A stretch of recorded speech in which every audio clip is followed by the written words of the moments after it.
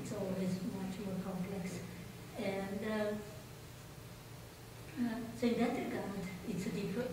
One could argue it's different, and it's tied to the Mongolian level, like this Vajrapani. You become naturalized citizen of Mongolia. So that again, and it's happened with not just this created a Mongolian identity in so many ways. And a spiritual component.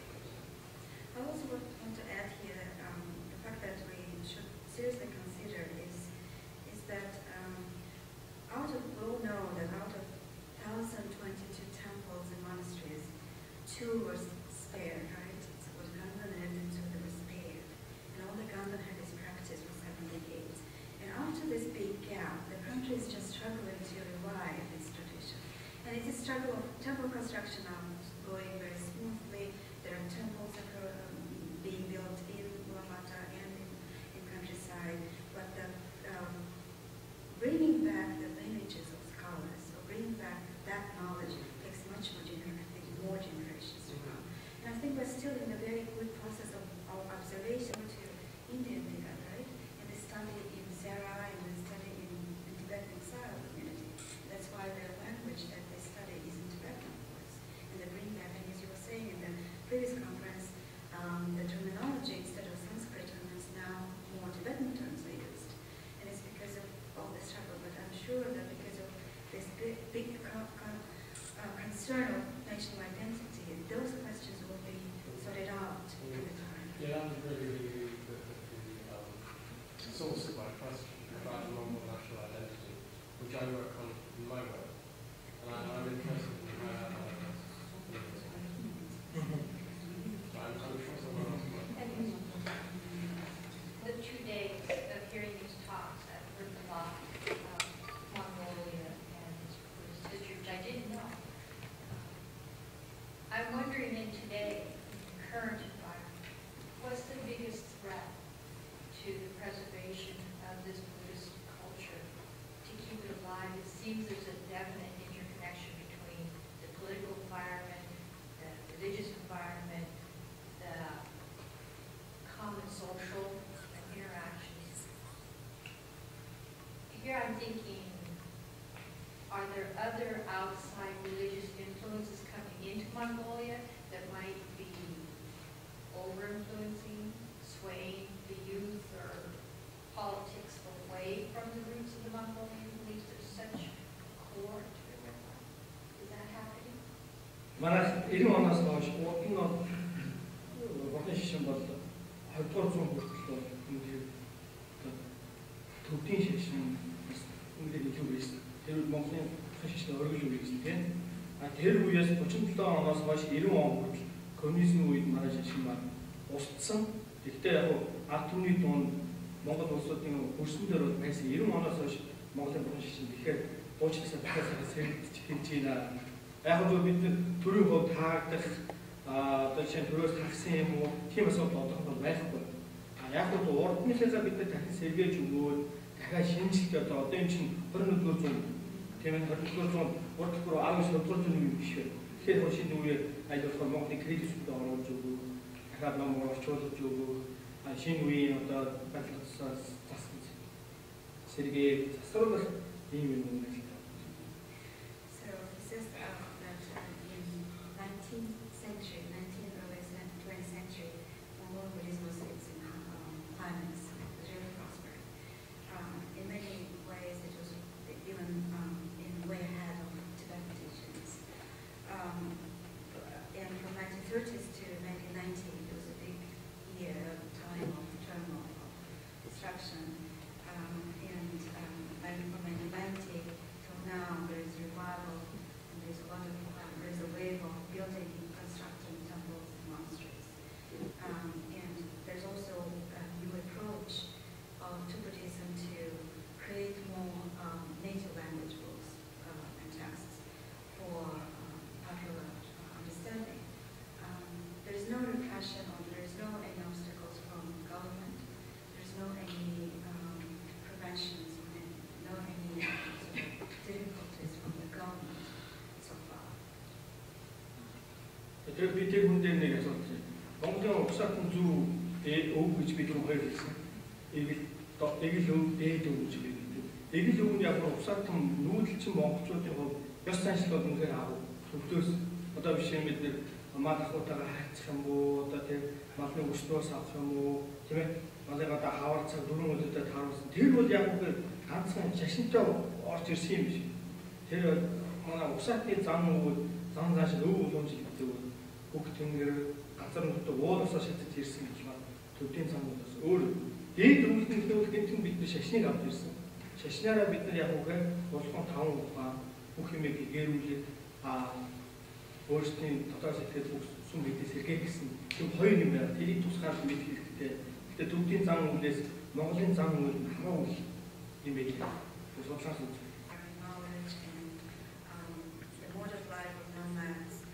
Nature relationship with actually the animals, life with herd, with cattle, and that knowledge is very vast.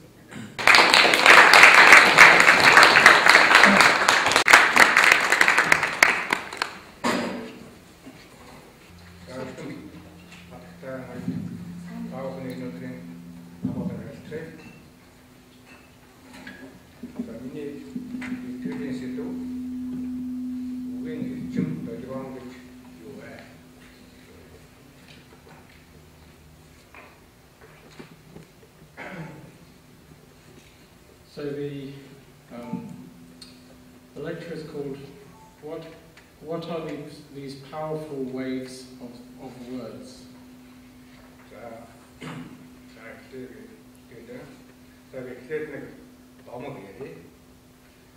Mongoлийн талбартаас нэг хөө эдэн сархаа өөрөөр үрж цаста энтгэл үүдэн нэгжээ. Явахад нь ээж нь цагаан дээр дарих болсон чараа нэг гэж үүдэг гэсэн байна. Хөө бараг 20 жилийн дараа эдэн сараа өөрөөр нэгжээ. Тэгээд төрсөн явж төрсөн гэдэг гэрийг гадаа ирээд ээжийнхээ захаас мартснаа санаж яг ч хаагаад хэсэг сандарсан. Тэгээд гадаа наваас нэг цагаан чулуу дауртай байсан хатан өөртөө ээжтэй зодсон байна. Тэгээд ээж нь ирэхдээ нэг хоо ээжийнхээ захаас болсон юм гэсэн үг таажсан. Наад гаргаж ирдэг болохгүй шүү. Хатантаар болттой байх гэж хэлсэн дээр ээж бурхны хоёртоо залаа ингээд насан туршдаа тэр чулууван өргөж шүтжээ. Тэгээд тэр даруй бурхан гэж бодоод даруй бурхныхаа нэрийг дуудаад тэрнийг уншаад дэндээ дээрс таглаа нөгөөд ингээд асан төгсгөлжээ. Тэгээ одоо насныхаа төгсгөлд амьсгал гарахаас бүгээс ээж хойсон байна. Энэ бурхныг одоо би насан турш итлээ ээж нь одоо ингээд явахаа бүхийхээ бурхнаа хараад гэдэг. Бүүл бол үнэхээр ээж сандарсан байна. Одоо ээжийг болсон даа гэж. Ингээд хүү хичнээн цаард байсан ээж нь гойсаар аваад одоо бурхнаа задлаад юу ч байсан хамаагүй. Бурхан биш харсан ч ингээд задлахад нь үнэхээр одоо үүдээс нь алтан дайрах биш юм. За энэ бол хүний итгэл өшрөл сайхан сэтгэл үгийн чадвар юм аа гэж хэлдэг. So, I'll tell you a story. A young scholar once came to the London snows from the steppes of Mongolia, bearing a load upon his back. And when he set off, his mother had entrusted him with a statue of the Buddha Green Tara. Some 20 years of studying later, the scholar returned home. And when he was outside the ger where he had been raised, he realized that he had forgotten that which his mother had entrusted to him. Nonetheless, he found a white stone, wrapped it in an offering scarf, and gave it to his mother. "There you are, mother," he said, "but you should never unwrap this Buddha." Now, throughout her life, his mother had prayed to Green Tara. She had recited mantras to her and had made the best offerings to her. And when she was dying,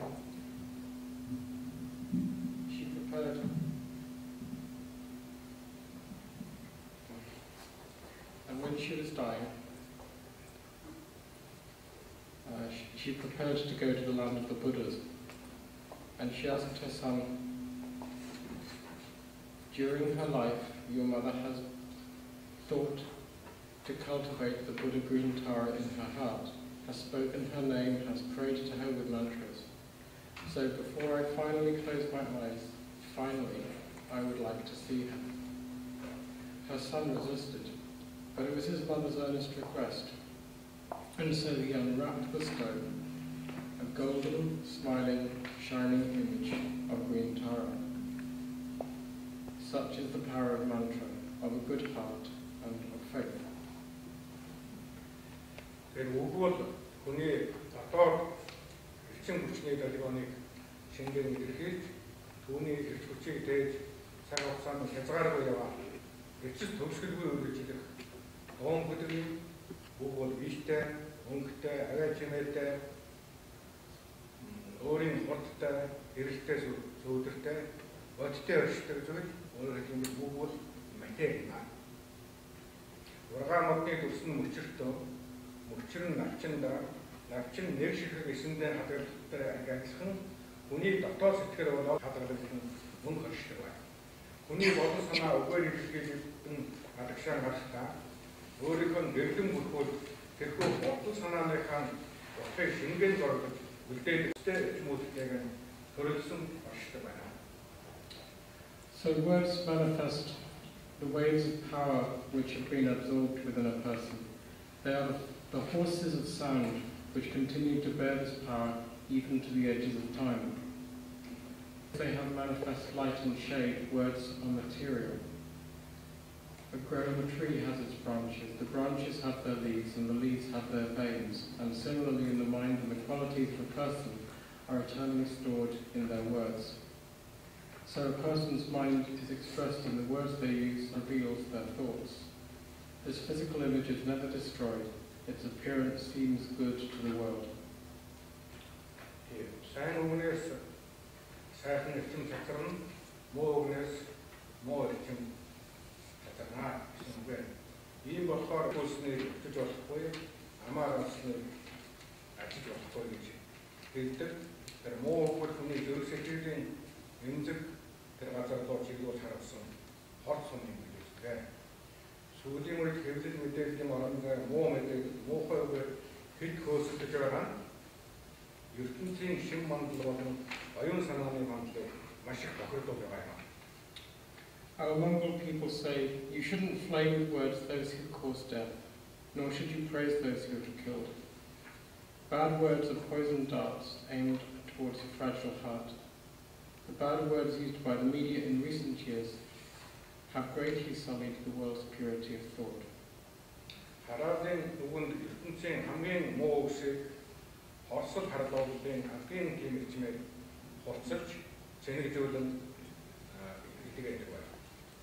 Адны ямар ч шарх сөргүүгээр оюун санаа зүрх сэтгэл рүү шууд үгийн сумаар онлон харуулж байгаа юм. Otherwise it is to fire without any concern for injury, word darts into a fragile and pure heart.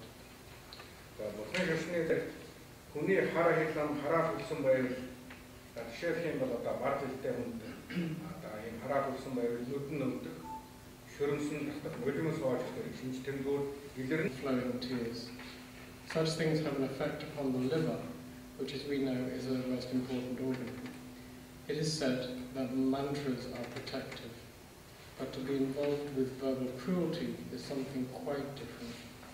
Unkindness does not affect a person who is not disputatious, who does not himself.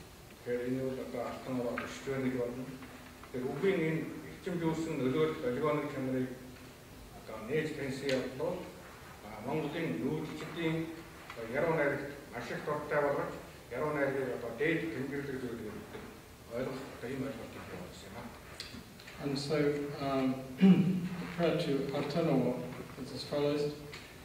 Oh my Altanowo, oh my Altanowo, oh my Altanowo. And when the pure power of many people is concentrated, the words used in recitation such as this increase in power. There is an accumulation of extraordinary charge in such words. For instance, when a horse stumbles, a herder will call on Altanowo. The nomads know of the powerful influence exerted by words, and so they honour poetry as being a truly divine form.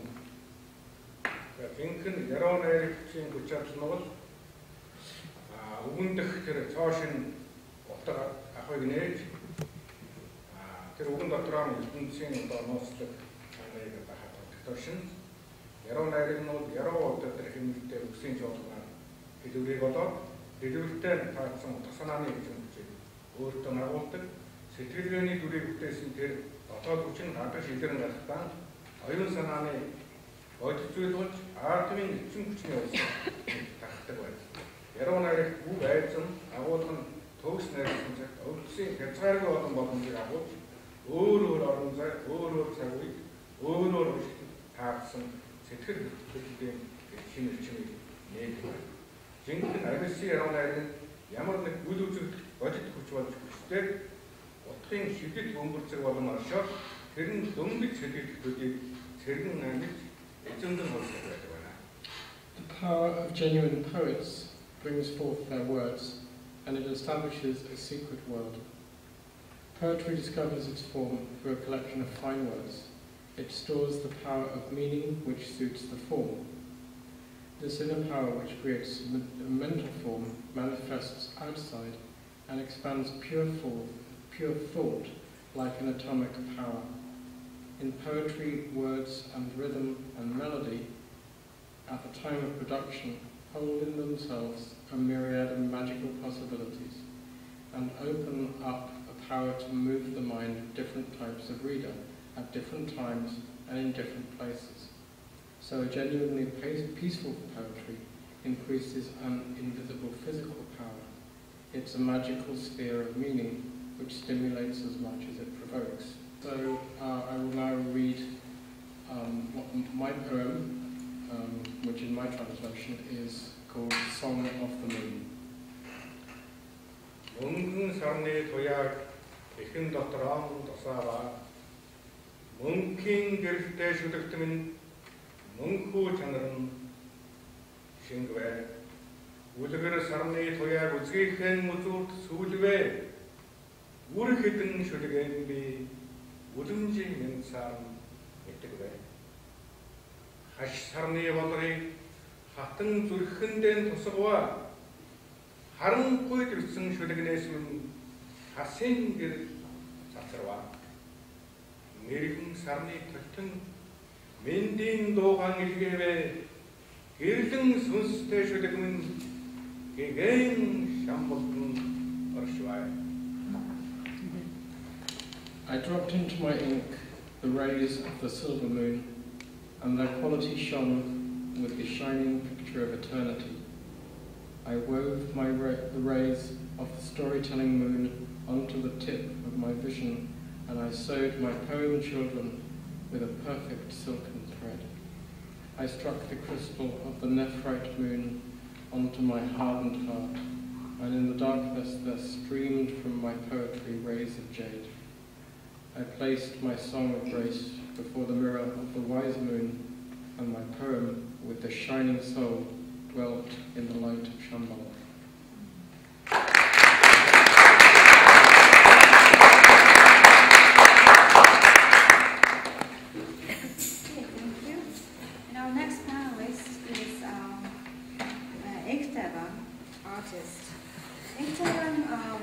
Is a visual artist who graduated from Mongolian University of Arts and Culture in 1998. He had solo shows in 2000 and 2006 in Ulaanbaatar, and as well as in Belgium and France. He also participated in group shows, numerous group shows in Ulaanbaatar, and in Germany and in Korea. Since 2005, he's an assistant professor at Mongolian University of Arts and Culture, painting class. And since 2009, he is the leader of Young Artists Association at the Union of Mongolian Artists. Okay, please welcome Anktavan.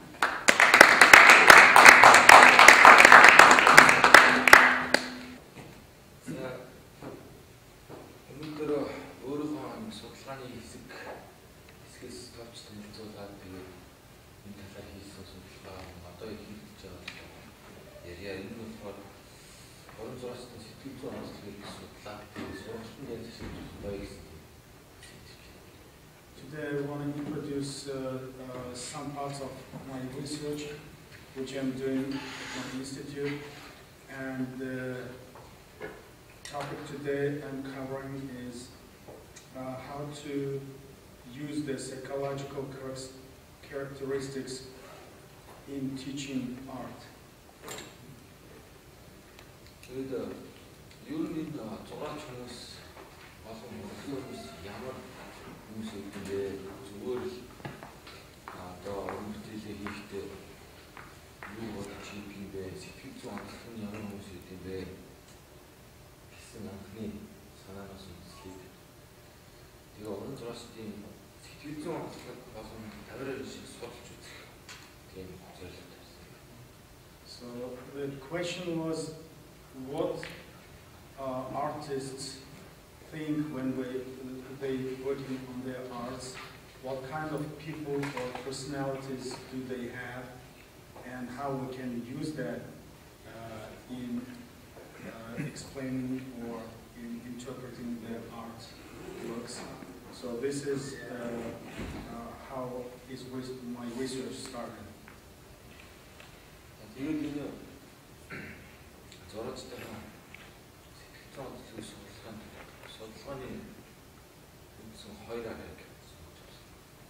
So I used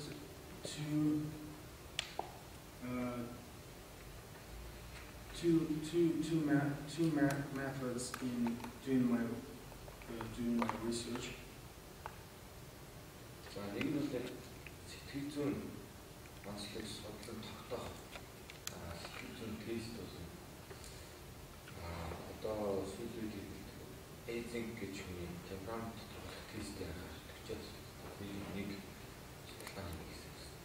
So the first part of the research is about using the Eysenck's temperament test, which includes 40 questions. It's a 40 questions test, and it's employed to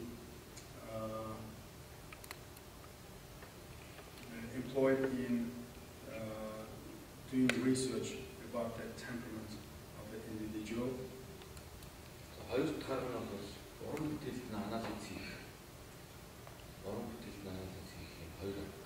And the second step was to do the analysis of the artworks of the artists.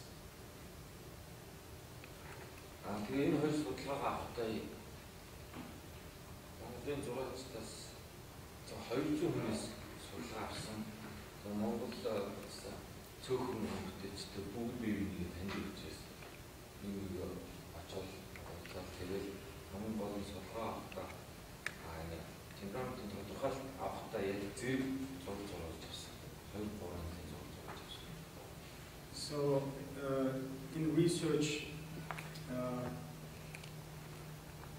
participated about 200 artists from Mongolia, and because it's a small country with small population, most of the artists knew each other, and he went to them, asked them to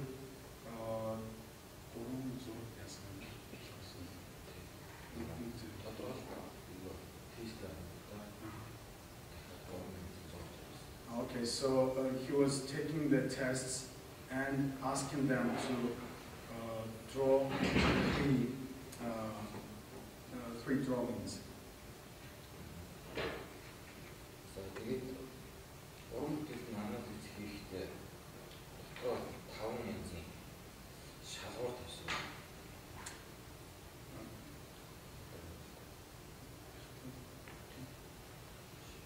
So when analyzing the artworks, what we can see here is that sanguine, choleric type of temperament. Most of them gave very abstract names like horses from the skies, or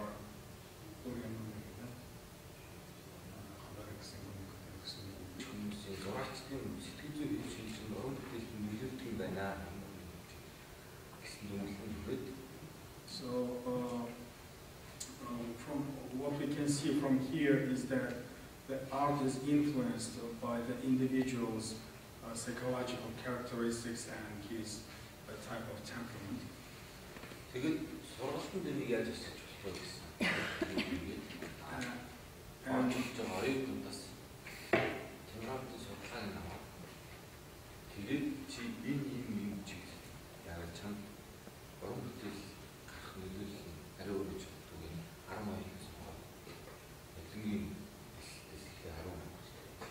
So the next question, how we use it in teaching arts. So he started his next phase in his research by choosing 10 freshmen coming to the Art Institute to determine their temperament. I produced a book called Golusnamachanusam, and that means something like the river flows gently, something like that. And this was an exposition of Mongolia from the point of view of poetry and from the point of view of the tradition of poetry. But it was also a young man's book looking forward. And he and Mendoyo and another poet called Nyamsuren and a bunch of other people got together and made a group which was called GUNU. And GUNU comes from, it's an acronym from Gol Uslamachan Usam, right? G-U-N-U. And GUNU was a movement to almost to reclaim what happened before the revolution and to put it in modern terms. They were influenced greatly by a poet called Beksin Yawakulan, who had died in 1982 at a reasonably young age of about 50. And Yawakulan's idea, after the death of Stalin in 1953, was to recreate this tradition, but in a modern sense. So starting in about 1956, 1957, there was this thaw, which is the word often used for the post-Stalinist period in terms of censorship, literature, and culture. And so during this thaw, people like Yawakulan and other poets like Sedendorf and other people who maybe not everybody will have heard of, and so practice we already talked about. But this idea was to recreate and revive, revitalize Mongol literature.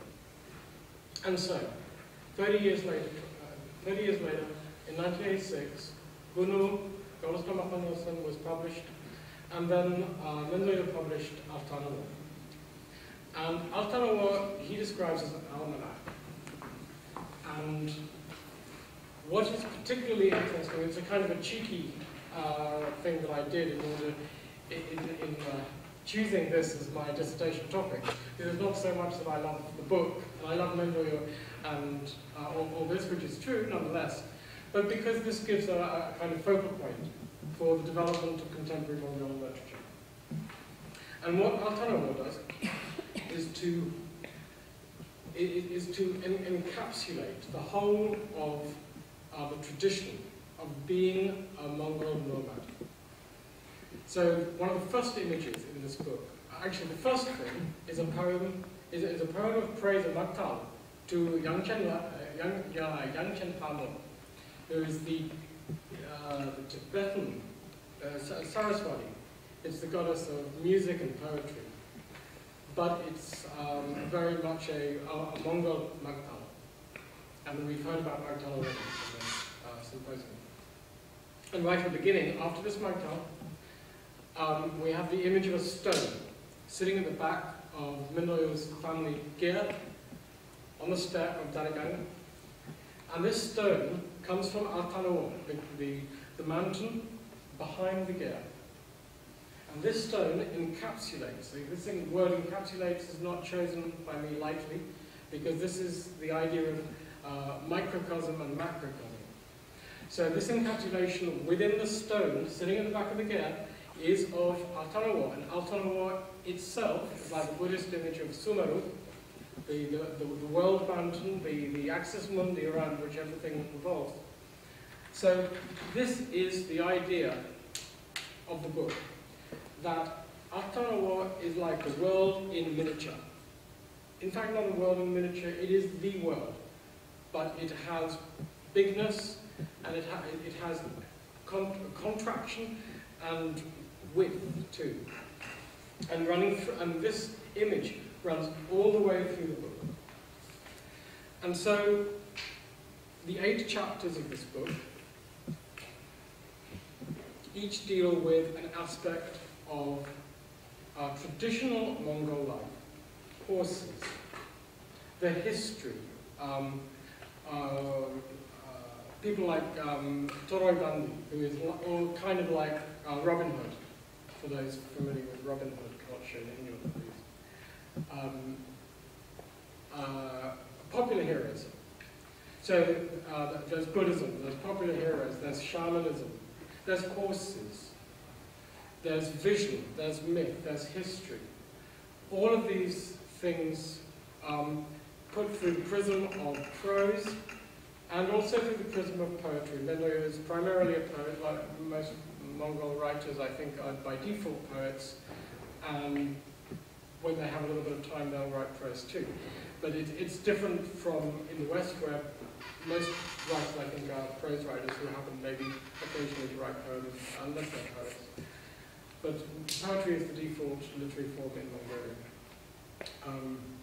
I think primarily because it's a nomadic culture, and so you can't carry around books, so you have to have a way of remembering the literature that you're writing, so you make it a metrical form, and an alliterative form too.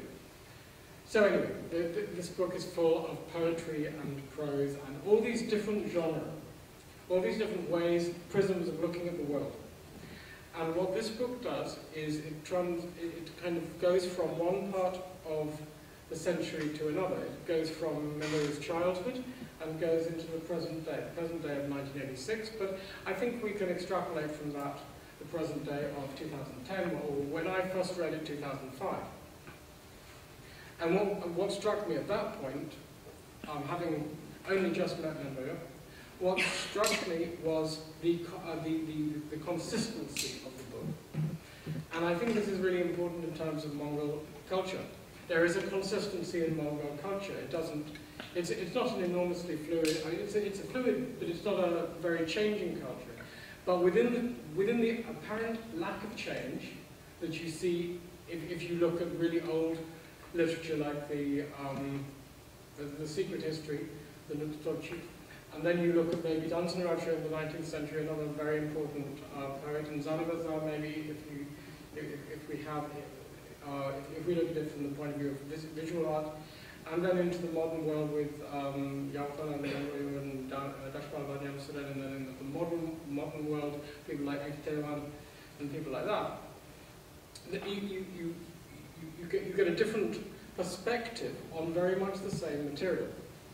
And so there is this consistency within Mongol culture and this consistency within the book. And so I think that Altanawa is a very good way of showing this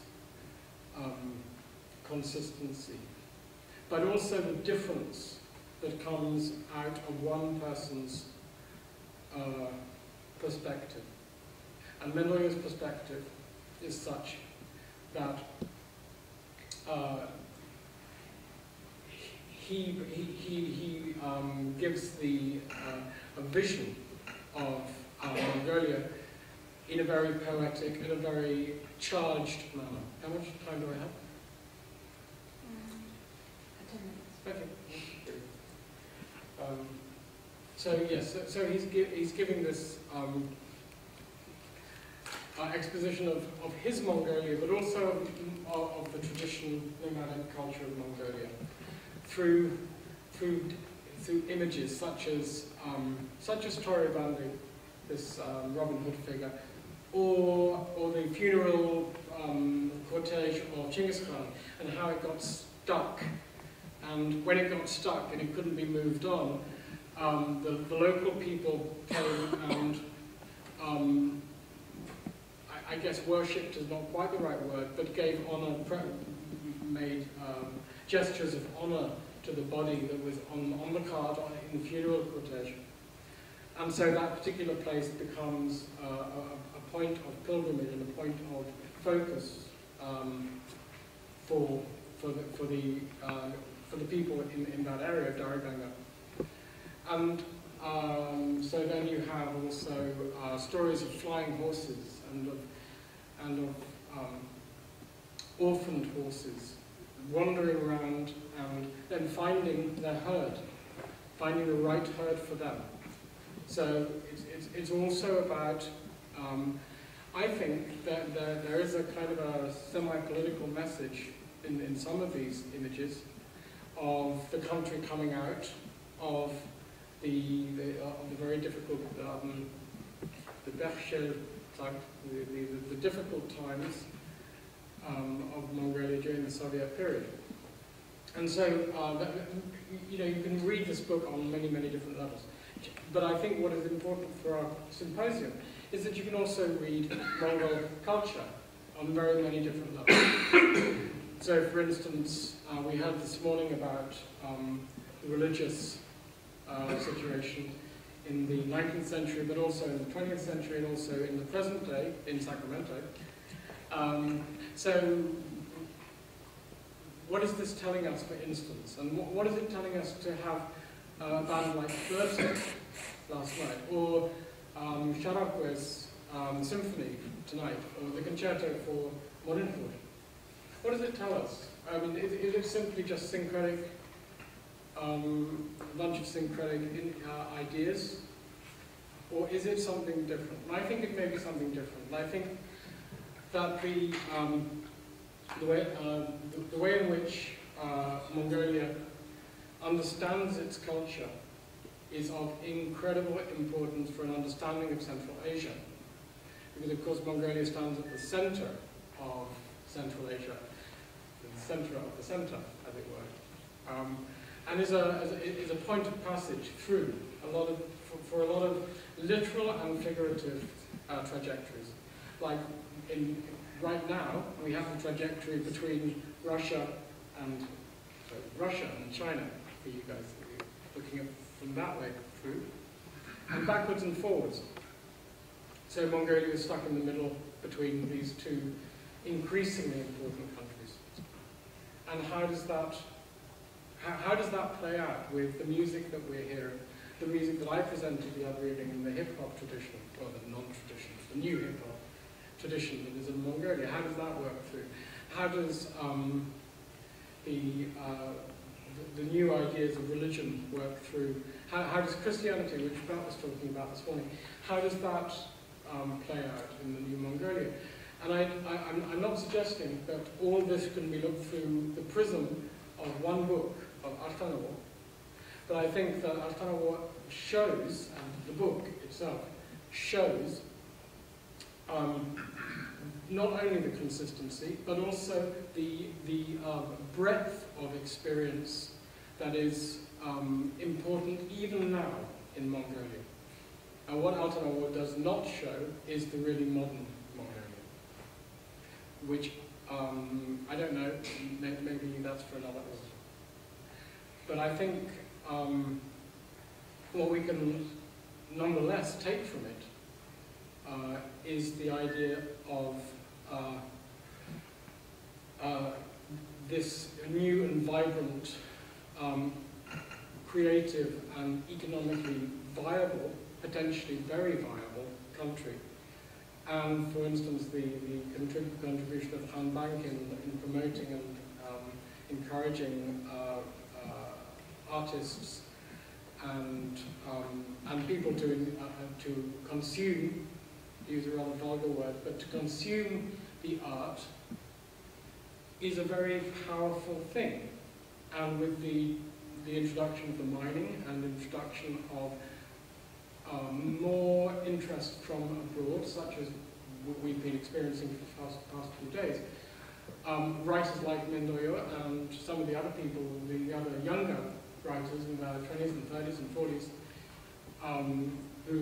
whose work I'm translating, and people like Emteron and his colleagues in fine art, and scholars like Ona and so forth.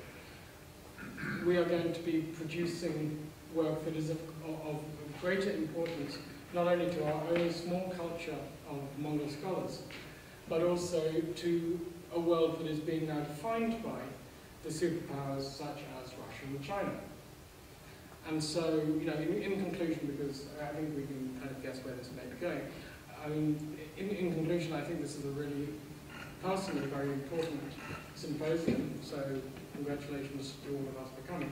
But I think, you know, in terms of my work, and in terms of understanding culture that we've been doing for the last couple of days, this development, these developments and the work that we scholars are doing on writers like Mendoyo and artists and that sort of thing, is an understanding of how Mongolia fits not only into the world of art, but also into the world. And the arts today in Mongolia, as we heard from Chancellor, are extremely vibrant. And writers, the sort of writers that I translate, their work is extremely different. As you heard from the poem that Mendoyo and I wrote, you know, it's not like Western poetry. But there is something very, very extraordinary about it, and a vision and an idea that is salutary, and it's different. And it at least makes us think about what it's like in another part of the world, and how the nomadic community actually deals with being in Mongolia in the present tradition, and how the people in the cities relate to the nomadic community too. So in conclusion, although I could go on for many hours, in conclusion, I think, you know, these works are very, very, very important for an understanding of Mongol culture, but also, I think, within Mongol culture, these very great differences between of sort of artistic trajectory are extremely vibrant and exciting. And well, I'd like to thank Mendoyo and all the artists from Mongolia for coming. Yeah, I've kind of run out of that sentence, but anyway. So thank you very much. I mean, these books that I'm producing and the art that is being shown is really, really significant. And I think, you know, this is one thing that we can take from this particular planet, the vitality of Mongolian art and literary culture. Thank you.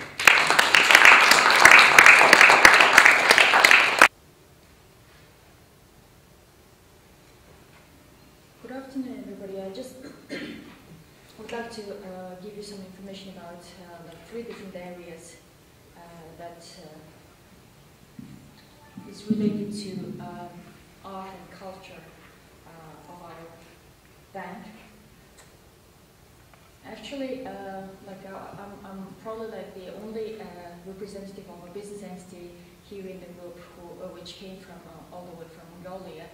The reason of Orna, asking me to participate in this symposium is that since Hanbank is, strongly supporting the art and culture in Mongolia, as well as trying to, contribute its donation to preserve, to protect the traditional art and culture in Mongolia, why don't you just come here and tell about what Hanbank does?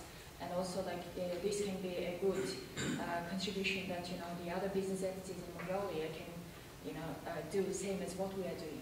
So what I'm going to talk today is that art and culture and handbag, what's the relationship between these two aspects, and the second one is handbag art collection, just give you a very brief information about our art collection, and then the next one is handbag art gallery, what we do, and give you some, perhaps one or two interesting examples of the art exhibitions, and also some of the projects supported by Handbag Foundation, especially in the areas of art and culture, and also tradition. So just give you a very brief information about Handbag. The bank was established in 1991 as under the name of Agricultural Bank, and it was purely established in order to provide the financial services to the rural part of Mongolia in the remote areas. But also, later on, bank was almost bankrupt at the end of 1999 and 2000. After that, United States, USAID brought American and Mongolian management team to recover this bank.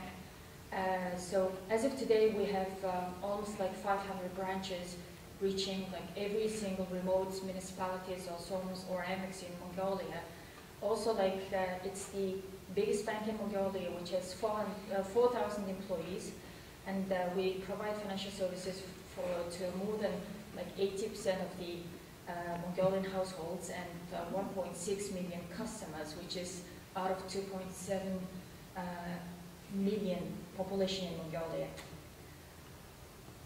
As Orna mentioned to you before, that probably we are the only business entity which has art gallery and also theater at the head office building. So this gives us, a good opportunity that we contribute, to the development of art and culture. Also to try to support the artists or cultural performance. So through the art gallery and theater, we also try to be one of the good neighbor to every community we serve. So Handbag, understands its company social responsibility very well. That's why we purely aim to support the artists through our Handbag Art Gallery, or to educate the community, to educate the community or youth through what we are doing, what we are implementing with the art and culture areas or art and culture sector performers. So Handbag Art Collection, it's an interesting history that, after the USA management, American and Mongolian management team, which started back in 2000, the CEO of Handbag at that time, who's called Mr. Peter Morrow, decided to support artists in Mongolia through, in a way that tried to, bank purchases some of their work, so that, it was the time that Mongolian artists were not really in a good position to sell their art. Almost none of the business entities bought their art. So he initiated that and asked for a professional curator, who's Orna here, and Pete and Orna together, they have started, buying some really good pieces of art from the artists. So as of today, we've got almost 300 art work, including paintings, sculptures, calligraphies, and graphic art, and so on. So over the years, every year we put some budget into our financial budget to buy, a certain number of art in order to expand the collection. So as I mentioned to you, with the help of Orna, we have managed to buy or managed to support many artists in Mongolia, and this gives a great opportunity that starting from 2003, 2004, other business entities, other individuals started to purchase in a way exactly how we did. So that means, business entities started to understand how important it is to have an art collection and how wonderful it is to have an art collection in the business areas, so that it gives a great opportunity for the employees who are working in that business organizations to get some education or get some feeding from those art work. So Hambank Art Gallery, we have established, when we moved to the new head office building in 2007, we found that there is a good space that we can use it for Hambank Art Gallery. So established it in December 2007, and the first exhibition was an exhibition that to display the calligraphies of Mr. Mindoyo. So he was our first exhibitor, along with several different young calligraphers. So as you can see on the screen, in that old Mongolian transcript, it says Hambank, that Mr. Mindoyo did. So since 2007, we have successfully had more than 40 exhibitions. And again, here, you can see the work, which has been drawn by Inchtem, the presenter just before me. And just to give you some understanding about, just one or two examples of the art exhibitions, over the years we have received application forms from the artists that how they want to have the exhibitions. And it was not only the Mongolian artists, it was international projects that we have implemented in our Hambank Art Gallery. Just one of the examples is that in 2008, we had, it was 2009, we had, so before I go to the capitalist art, Hambank Art Gallery gives an opportunity to the artists to have their exhibitions free of charge, and then we carry out the APR, we do the APR, as well as, we do the opening ceremony, and we welcome the artists to have different forums, different symposiums, workshops in the art gallery during the exhibition. So this capitalist art, it was a very interesting one that Orna implemented, and it attracted great amount of interest by the Mongolian, not only art and culture and community, but also the public. Basically, in 1968, the first exhibition of young artists opened in the exhibition hall of UMA. But later on, from this exhibition, several of the work by 4 different artists were found out that they are, their work was in a way of capitalist art. So they just, closed the exhibition, and, the 4 artists were, had very difficult time from what they drew. So later on, this, their work was closed since 1968, and after 40 years, it was first time to be displayed, or to be able to be displayed to the public.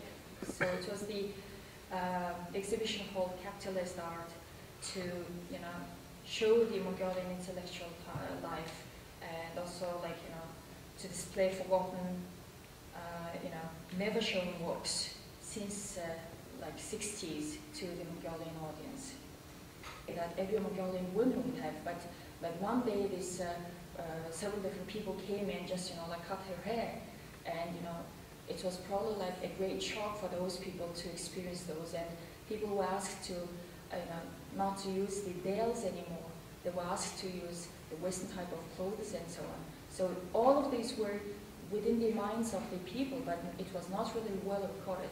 So this project was with the Cambridge University was aimed to listen to those old people and then try to record it, so that oral history of 20th century, sorry, it says 21st, it's 20th century, Just the next project is research of traditional folk art in remote Mongolia, the western part of Mongolia.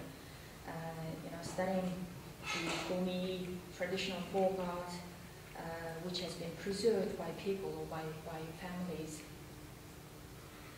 The next project was, we worked with the Modern Art Gallery in Ulaanbaatar to establish or to develop a virtual art gallery. It's more like digital art gallery, the funds of the Modern Art Gallery into a digital form and to have it in the website. And it was a great successful project that since as we had this a big fire in 2008 that we destroyed some of the, we lost some of the art. So we decided, okay, such kind of like, bad things may happen in the future. That's why like, it's better to have digital art collection of the Modern Art Gallery to preserve them. So just one little last project was called like Rainbow Horses, where we implemented in 2006. It was aimed to, make these little horses, little cute horses by the artists, and then ask the kids of different schools to paint them. And we displayed those in different art institutes. And up until now, it's a very cute horses that business entities, for example, like one of the big television in Mongolia, they display outside their office building, and anybody who's passing over can see those little horses. That's more or less what we do, and some of the information about our projects. And just as a conclusion, Hamburg feels strongly positive about art and culture and successful development of the art and culture in Mongolia. And we will continue supporting the art and culture in Mongolia, especially try to preserve the traditional art and culture to the young generation, to the next generations. Thank you. On the very sensitive issue of business and art, as it's increasingly very important for continuation of tradition and not only the practices but also the scholarship around it, scholarship and funding. And as Simon mentioned, the introduction of mining, of course, those industries bring profits, but how to create a channel where that profit also goes to arts and culture and scholarship, this is one of the issues that the country is dealing with. So the example that currently Hamburg is giving is important, but at the same time, it's still open question whether they will be continuing it. I do hope that they will, but it's not still, it's still opening, it's open in the air. And currently I'm not involved with Hamburg at all, and I do hope that Hamburg will be sort of not only continuing but also continue to be example for our industries for bridging art and business. So let's open the floor for the questions, and hope we can have some discussion about that. I'm getting a feeling for the connection between old and new with regard to poetry. And unfortunately, I couldn't be here earlier, so I don't know what might have been said about the continuity of the art. But from the talk on the temperament of art, it seems that that there is very much an individual influence, like there is in this country with artists. And I'm wondering about the connection with regard to themes or with regard to compositions, how the painting is done, what the connection is between old and new for an individual artist.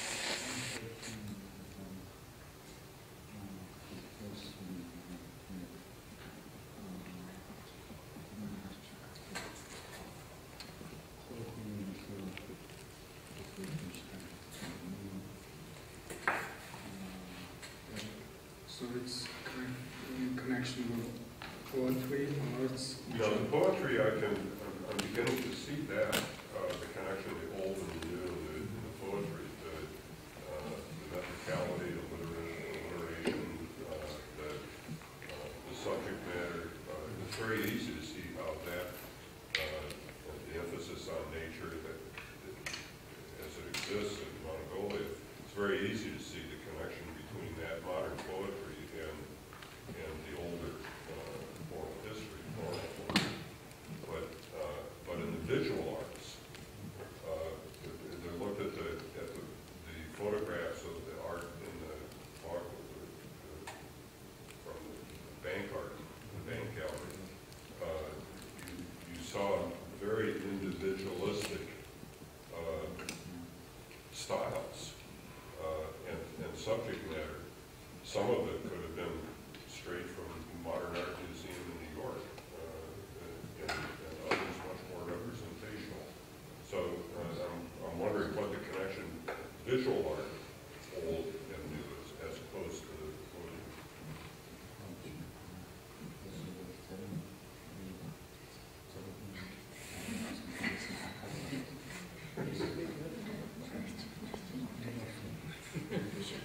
Yeah, we're also. I think it's a question to everyone, right? It's a question probably to you, because you're the art historian from Mongolia, Mongolian art, right? Well, I totally agree what Simon said about the vibrancy of art in Mongolia. In every genre, whether it's poetry, literature, music, film, visual arts, it's very vibrant and very dynamic. And there are a lot of very strong, colorful experimentations in terms of subject matter, in terms of pure techniques, technical experimentations, in terms of theme. What you see here in Bank, we started with very prominent, what we thought very prominent part of Mongolian art at the time, 2001. And we were very glad to see that those artists became very internationally acclaimed throughout these years.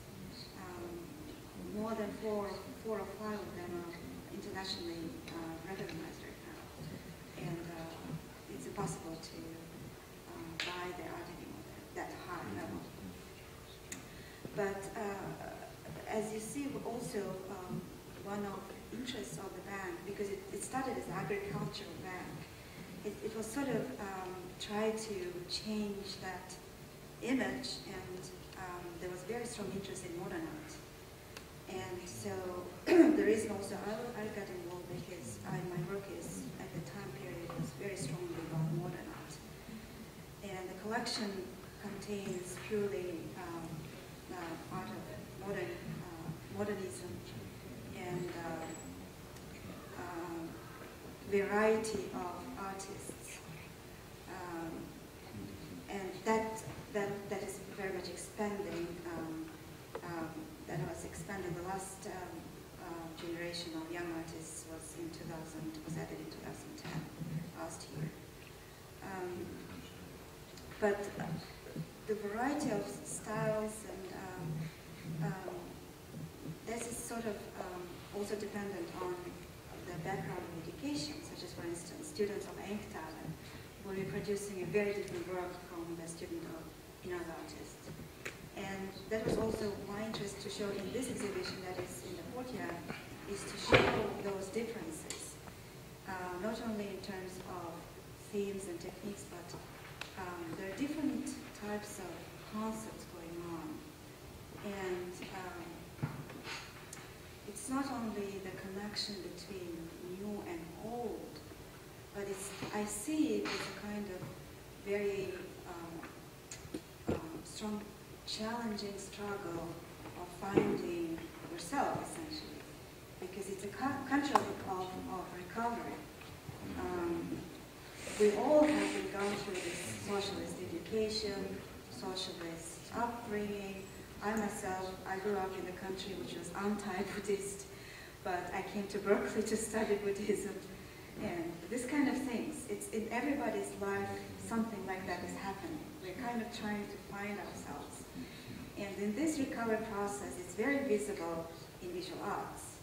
And every artist, I think, is those dynamics of search, dynamics of experimentation, dynamics of self-identity is kind of expressed in very multifarious ways. And it's not that approach that we see Western art here. Western art is mostly, it's a critical statement of the society, it's a critical statement of some problems, or it's conceptual. Here, it's from my perspective, many artists in Mongolia is a search for identity, and it's search for what is really I, how is the roots connecting, how the roots must be or should be brought to the modernity.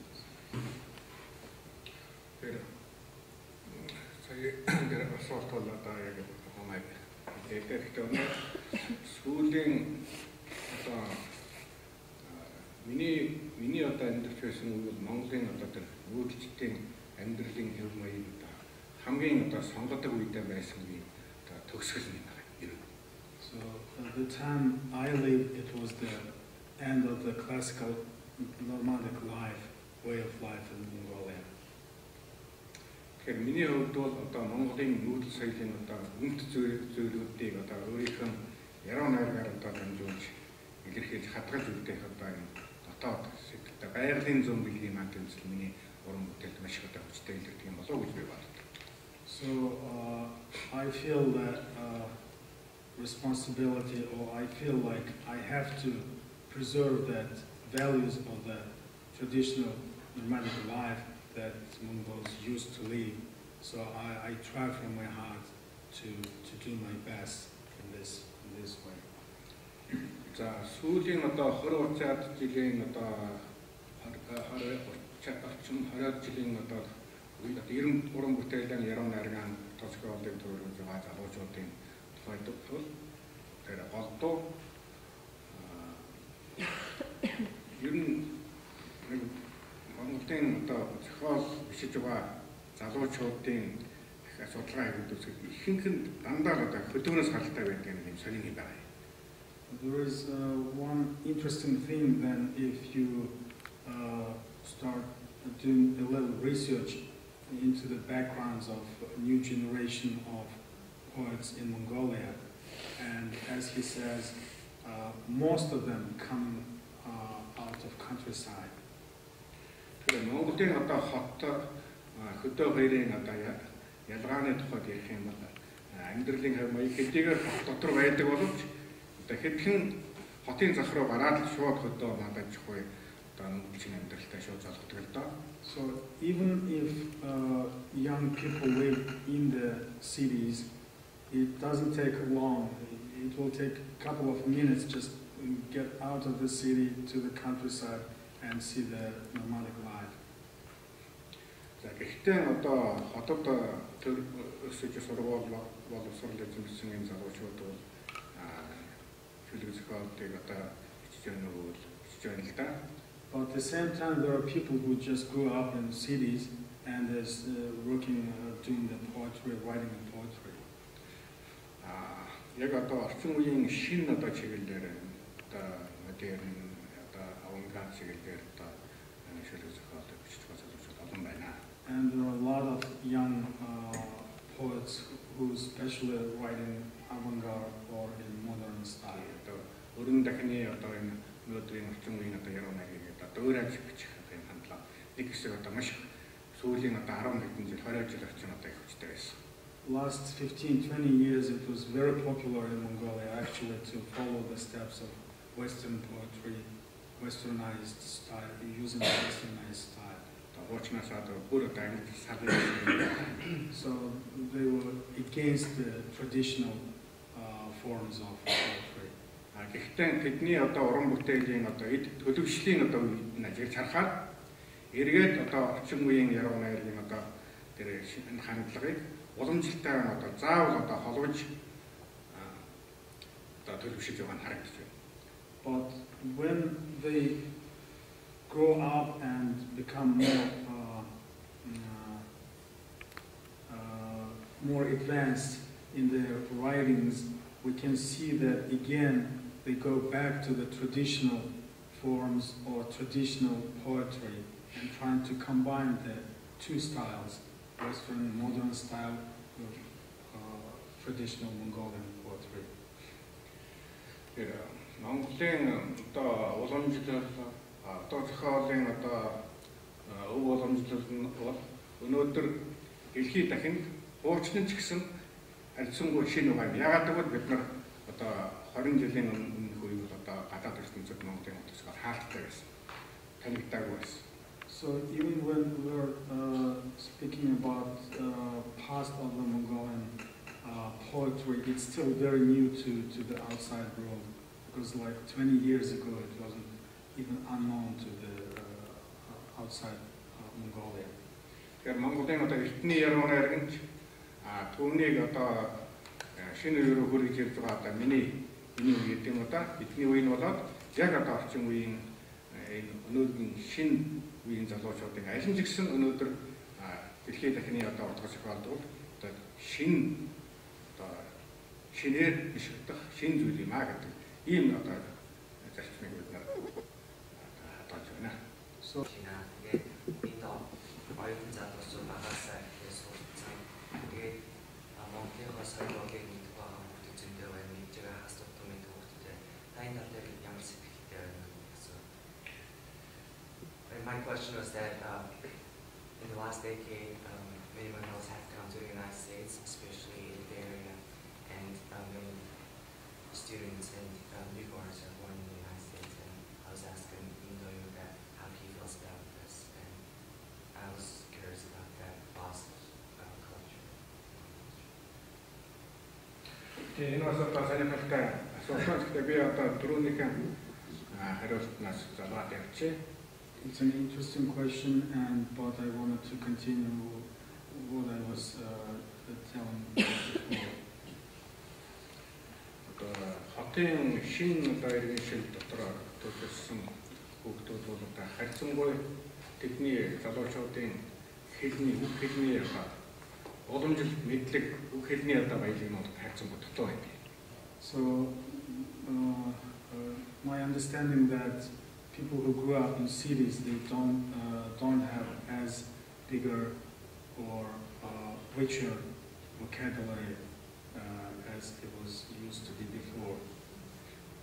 Жишээлх юм бол одоо бид нар бол өглөө нар мандахын үүр цайх үзэгдэл бол одоо бүр 7-8 одоо үе шатыг дамждаг одоо тэр хэллэгүүдийг мэднэ л дээ. Like we used to know and use the words that would describe the dawn, sunrise, and dawn, and we had 7 different words we used for that.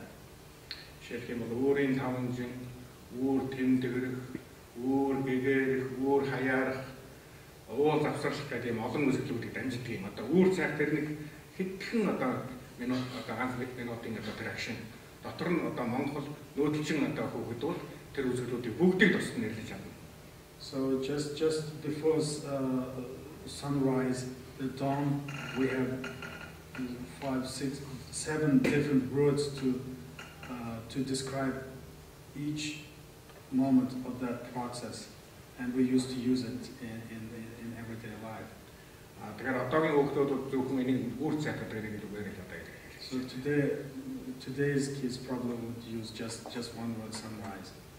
Тэгэхээр одоо сүүлийн үе зүйлийг зохиолроо орж ирсэн залуучуудад хамгийн тохиолддог бишэл нь бол энэ өөрийнхөө илэрхийлэх үгийн баялаг нь дутдаг. So the main difficulties for new poets is just lack of the words to express themselves. Ийм одоо аргагүй байдлаас тэд уламжлалаа орхиод одоо мэдээд их одоо орчин үеийн шин загварын сонин шөлгүүдийг ичдэг юм да. And because of that, they have to choose the modern style, which is very different from the tradition. Тэгтээ Монголын одоо уншигчдад бол өрн дахны одоо Америкийн одоо барууны одоо утга зохиолыг бүгдээрээ одоо мэдээд зохиолыг уншчихсан учраас тэдний шүлэг одоо тийм ч бас шинэ зүйл болж харагддаг л дээ. But because everybody reads Western modern poetry, it doesn't look, very new for us when we read Mongolian modernists. Тэгэхээр тэд нар эргээд одоо уламжлал руугаа өөрийнхөө одоо оюуны үгсийн одоо товчхоолын санд нэмэгдүүлэхээр одоо шаргуу одоо уншиж эхэлж байна. So this is the reason why they have to go back to traditional culture and traditional poetry to get more out of it and use in their art, in their poetry. Чи одоо би Америкт одоо өсөөд энэ суралцж байгаа одоо англи хэлээр одоо унган одоо англи хэлтэй болж байгаа залуучууд нэг талаас бол одоо сайн. Гэхдээ Монгол одоо хэлээр одоо заавал одоо ярьдаг, уншдаг одоо айгүй хэлний одоо баялаг санаа болж байгаа их байх хэрэгтэй шүү гэдэг. So it's good that Mongolians are living here and learning English and getting educated here, but I want at the same time to say and wish them to learn Mongolian and spend more time learning about their culture and poetry. For example, my grandson Bezgudek is a high school student here. Тэгээд билгүүдэд 9 дугаар ангидан Монголд суусан. Тэгэхдээ нь одоо өмнөснийхээ монгол бичгийг би заасан. Маш сайн сурсан. Bezgudek went to study in Mongolia in 9th grade, and that time he taught him old Mongolian script. Анхныхаа зохиолуудыг бичиж байгаа. Гэхдээ одоо англиар бичиж байгаа. Started writing poetry, but now he's using English for that. Тэгээ одоо дараа нь одоо өөрийнхөө монголоор одоо сурах хэрэгтэй. And he thinks that Bezgudek needs to learn Mongolian and learn how to write poetry in Mongolian. Тийм учраас би унших номнуудыг бол одоо бүртний илгээд юм аа. So I always send him Mongolian books to read. Тэгэхээр одоо энэ өөрсдийн чинь одоо мах цусан оюун сэтгэл зүрхийн дуу дээр Монгол цусан байгаа учраас монголоор одоо уншихад бол эргээд одоо Монголын өв болон сэтгэлгээ бий болгоход танаад маш амархан нөгөө одоо хичээх хэрэгтэй. Because you have the blood of Mongolians, because you have the background, it would be easy for is that people 20 years younger than me have much less language and understanding of the natural world, and are consequently a lot further away from having, except for from a scientific point of view, an understanding of how to take care of it or really live with it. And one of the things I've been thinking about, and this is just for you to respond to, in some ways I see Poe asking that people grow up writing about the natural world as a way to make people pay attention to it. In a way, in your case, to pay attention to how you traditionally interact with the natural world, because you're going to have to protect it. You know, if your country's going anywhere the way that most of the Western countries are going, if you're going to have to, poetry might be a really powerful way to protect it. The United States after the war, and I mean, I'm not from the United States, that's self-evidently, but I think that what's happening in Mongolia is, as he says, is a kind of a repositioning of working out the relationship between the city and the countryside. And where I live in Seattle, of course, that is the place where Gary Snyder started to write. And I think his work, there's a very interesting set of papers, or even maybe a dissertation or a thesis waiting to be written, comparing a writer like Gary Snyder, who is maybe 20 years older than Linda, maybe a little younger. Gary Snyder's work with Linda's work, because they are both seeking the same type of understanding of nature, I think. And the way in which Gary Snyder's work and writers of that type, Thomas Berry and Wendell Holmes and people like that. The people like that in the 60s and the 70s and the 80s, I think there are parallels, and I think what's going to happen is that the understanding will come. But I think, in my experience of going to Mongolia and of talking to writers, some of them are faster than others, and also the understanding that they have is different from the understanding of the generation my members have. And so, just like modern people of my generation and younger have a new relationship with the landscape and a new relationship with... It's a question I had, if I could ask about that here. This whole idea here, as Mintayo, I think you're part of a generation that grew up still understanding, still with some kind of feet in the nomadic world, or the world view of there, and but you've spent much of your life in the city. I'm wondering about the next generations of poets and writers who maybe grew up in the city, for whom is this traditional worldview, Simon, that you're talking about here, this way of understanding tradition and seeing continuity, is that almost like a foreign language for them? They're Mongolian, but they're clearly, I'm wondering how much of the old world, or the sort of the other way of seeing things, the other perspectives, can still be there if they're raised in the city. Yeah, is that for him? I'm going to throw it out there.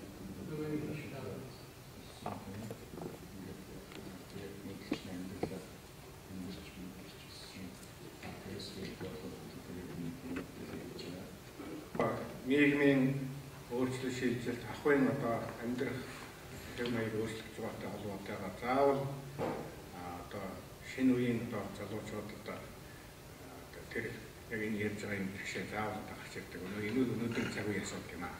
It's true that there is a disconnect between younger generation and the